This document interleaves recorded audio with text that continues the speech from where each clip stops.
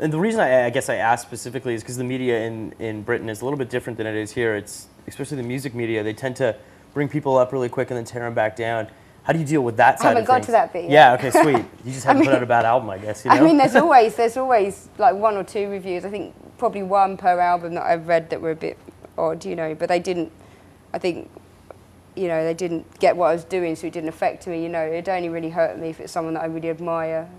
And then you just get over it. I mean, you know, I just recorded another album, which is coming out in the UK in a month or something, and oh wow! It's actually a covers record. It's just really stripped down, but yes, I read something about this. It's a shame what happened. It's a shame about Gemma Ray. Yes, yeah. What can you tell us about who do you cover on it? First of all, I can't remember. I done like a medley of the theme from Rosemary's Baby because I really love the composer of that film, Christoph Komeda.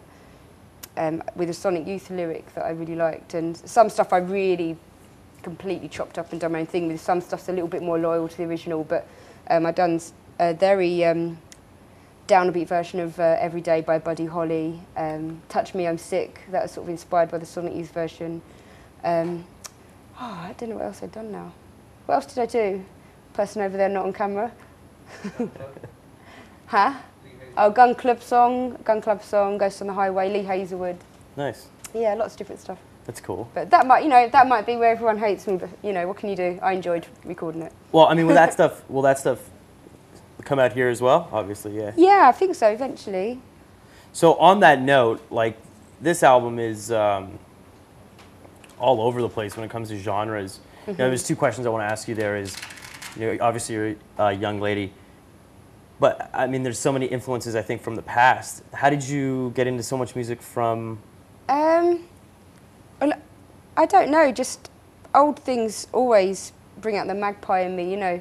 Anything sort of old and worn and loved with a history, you know, random objects from charity shops or clothing and anything. And I think that just applies to music too for me because it just seems to have so much more weight, and things from a different era always fascinate me. And I do look for things I like from now, and there are some bands I really love from this period of time, but just the stuff that sticks with me always seems to be from, you know, I love the sort of romantic sort of ballads from the sort of big band era and stuff like that. I just feel more affinity with those than a lot of modern music, I guess. Cool. You all right? Oh, okay. Sure. I thought you were looking at the mic or something weird. Okay.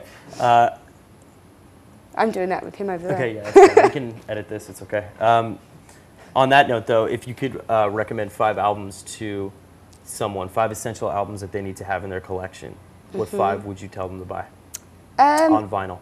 They won't necessarily be my favourites because that would I'd take me days. But off the top of my head, maybe Fire of Love by Gun Club, The Rotten Mile by a London band called Gallon Drunk. I love the Nick Cave record that I don't know if it had that many good reviews. It did have good reviews, but a lot of the fans were a bit like, oh, it's a bit, you know, a bit too different. But No More Shall We Part by Nick Cave, I really think that's a really elegant, beautiful record. I've got this brilliant girl group box set by a small label called Rhino that's just killer songs on there. And my 5th one would be, I'm trying to think now, pressure. Maybe a soundtrack album by John Barry, because you just can't go wrong. Now, speaking of soundtracks, this album is very, I mean, there's a song here I actually wrote down. It's my favorite song on the album is If You Want to Rock and Roll. Oh, it sounds like a Tim Burton, Danny Elfman movie or something. Oh, cool. What, is there a story about that song? Or it sounds like a movie. It sounds very soundtrack. Good. Yeah, that's how it feels when the chord progressions and that kind of make me feel in that world, you know, definitely. And it was just a very easy song that just kind of fell out of its own accord, to be honest. You know, I didn't consciously decide to give it any kind of place in the world. So it's quite pure in that respect. But I did decide to refer to AC/DC in the title because it was in danger of being a bit too serious and dark. So yeah, well, I mean, that's the one thing about the song is like I was like, okay, why is it called this? You know what I mean? I must admit that was me just thinking, like, for God's sake, you know, people are going to think I haven't got a sense of humour. So, you know. Have you done any sort of soundtrack work or? I did do some stuff for a BBC indie film called Mum and Dad, which is the most horrifying thing I've ever seen in my life. It ends up on Christmas Day with a guy crucified to the wall with his legs chopped off. Nice, lovely. But it's good, actually. It's quite funny, believe it or not. It's got Perry Benson in and some really dry actors, you know. So I did do some stuff for that, which was great, but I would definitely be up for doing some more if it comes my way, because it's just real nice change. It's really indulgent just to do music and interpret someone else's world, you know. Now you have, the sound of this album is, it's like epic. I mean, there's so much stuff going on and so many layers, but you do it all by yourself live, is that right? Well, at the moment, my solo set, I'm using some samples that I've pre-created. Is that a word, pre-create? Probably not. It might be. I think it is now. It is now, yes. Yeah. Yeah, at the moment I'm using some tricks and layering some stuff up live. You know, I'm trying to use loop kind of effects in an original way because they've been a bit overused recently. But ideally I'd play with a 6-piece band and they're really great. We've been working together for a year or so and really kind of getting the spirit across now, I think, of the record. So do you like playing with a band or do you like playing by yourself? I like both. I like all or nothing. I either like playing totally on my own or with, you know, 6 people or more, you know. I read something about a knife. Yeah, you play with a kitchen knife? I've always used something kind of that shape to make a sort of droning noise on my guitar ever since I can remember, really. I think I was more drawn to using guitar so I didn't have to bother learning how to play it, to be honest, when I was younger. And I think I went from a slide, which didn't feel long enough, to a boiler pipe to kind of rub up and down to make it drony.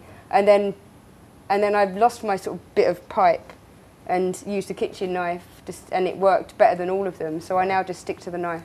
See, I'd imagine that would add to the dark vibe. Yeah, it's not actually intentional. I mean, it's obviously it's visually appealing. I just think it's pretty badass. I've never heard of anybody playing. But it's not. It's an accident, you know. It's not like, oh, well, look at me, I'm crazy. Well, you're going for the sound. I've got a knife. Yeah, exactly. Cool. So. I wanted to ask you about Dig Me a River. Mm-hmm. Are you a spiritual person? Not in a specific way. I've got my own pretty random systems of beliefs, but I change them every day. But I haven't got any religious leanings. No. Well, I mean, it just sounds like... Not meanings, sorry, that doesn't make sense, does it? I haven't got any sort of religious fixations. Ties. Yeah. Well, I mean, you can be spiritual and not religious. Yeah, exactly. So is that the category you fall into? Yeah, I guess so. I just think, you know... Because it's a soulful song. It sounds like a spiritual song. Yeah, I mean, I do listen to a lot of gospel and I really think I've got that sort of slight yearning inside me that certain musicians have, and I think that can go into blues and gospel and a lot of spiritual kind of music, and yeah, that's good that it comes out in that song. But you know, I do think a lot about stuff, I guess, and that's always going to come out in the music, that in a kind of certain spirituality, I suppose.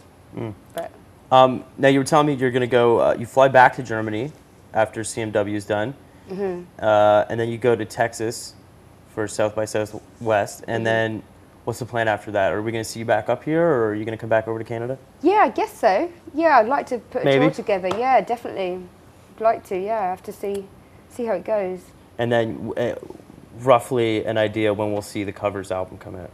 Any idea?